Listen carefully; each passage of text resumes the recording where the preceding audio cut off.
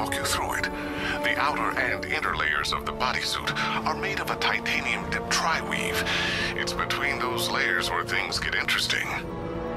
Wayne Tech MR fluid hardens in response to impact.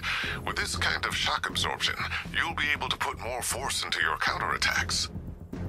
The liquid armor's more flexible than the fibers you're accustomed to as well. You can use that increased maneuverability to take out multiple foes in quick succession.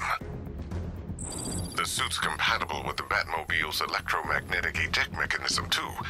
You'll fly out of that thing like a bullet from a railgun. Speaking of which, the new grapnel launcher will pull you skyward just as fast. Don't worry, Mr. Wayne. That suit can take the G's.